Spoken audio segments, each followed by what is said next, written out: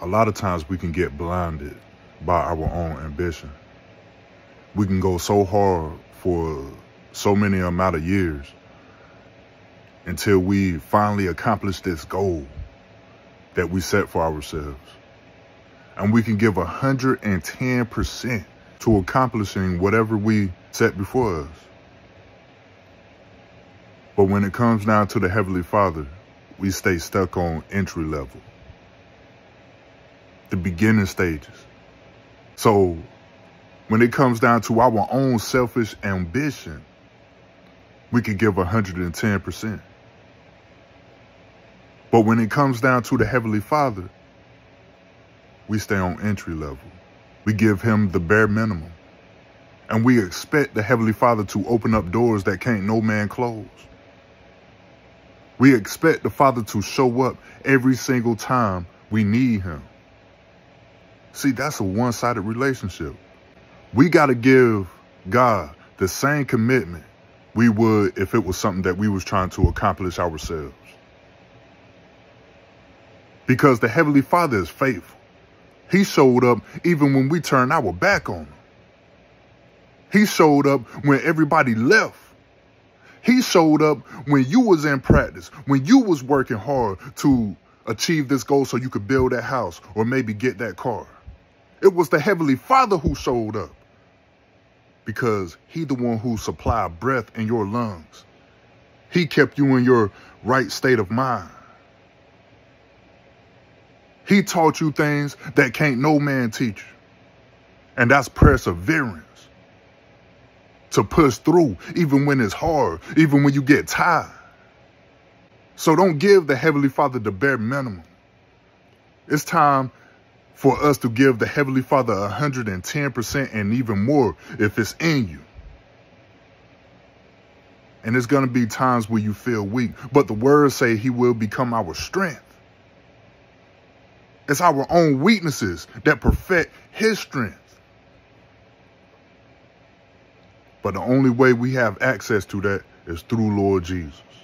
So when you think about the things that you're trying to achieve in life, and you think about how hard you're working towards achieving that goal, think about giving the Heavenly Father that same commitment. Because it's a lot of stuff in this world that we go hard for. But what about the Heavenly Father?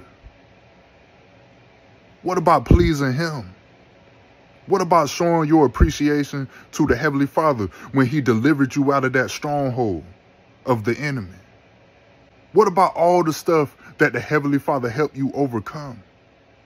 See, God got feelings too.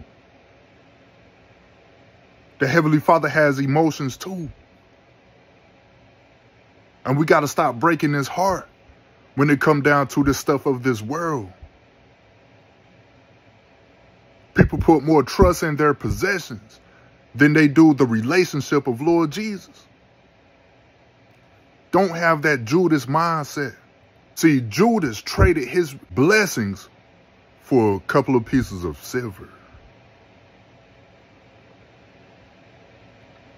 Don't trade your blessings for something that's going to go away one day.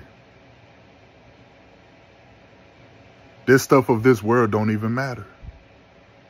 What really matters is the relationship you have with Lord Jesus.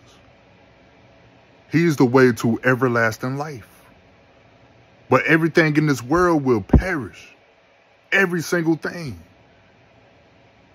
But if you stay connected to the Heavenly Father by accepting Lord Jesus Christ in your heart to be your Lord and personal Savior, that won't perish, because the words say everything will perish but the word of God. Lord Jesus is the word of God. So we got to stay connected to him, y'all, because he's the only way out. It don't matter how successful you become in this world. Lord Jesus is the only way out. The only thing success can do in this world is make life a little bit easier. But guess what? The devil can use that type of stuff if you put too much trust in what you have. But if you understand that all good things come from above, when the Heavenly Father is supplying your every need, that's how you can get through those strongholds. That's how you can break those connections that keep you bound to the things of this world. Because whatever the enemy take, the Heavenly Father can replenish. But whatever the Heavenly Father take, can't no man, nobody on this earth give back. So put your trust in the Heavenly Father. Give the Heavenly Father the same commitment you would if it was something you was trying to achieve on your own. Because when you do that, guess what? The Heavenly Father will help you achieve it. When it's according to His will. When you glorify His name with the stuff you have. But it got to be genuine. It got to come from a true place in your heart towards Him. Don't let the enemy deceive you with this stuff of this world. It's a trap.